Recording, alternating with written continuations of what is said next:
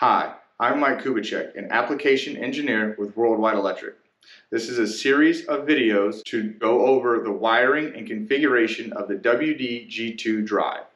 This is a 1 horsepower unit. This drive goes up to 30 horse constant torque and 40 horse variable torque. All demonstrations are on a 1 horsepower unit, but the wiring and configuring is the exact same across the entire horsepower range.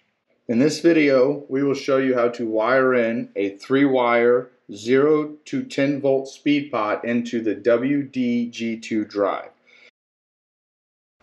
To take the cover off, loosen the cover screw and then you can remove the cover.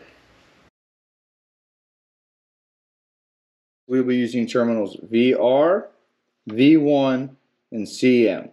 For 3-wire setup, we will be landing our 0 volt wire on CM, our 10 volt out in VR, and our reference back to the drive into V1. Now we are set up for a 3-wire 0 to 10 volt speed potentiometer for speed control of the drive.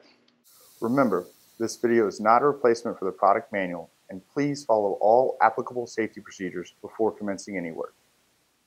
I hope you found this video helpful.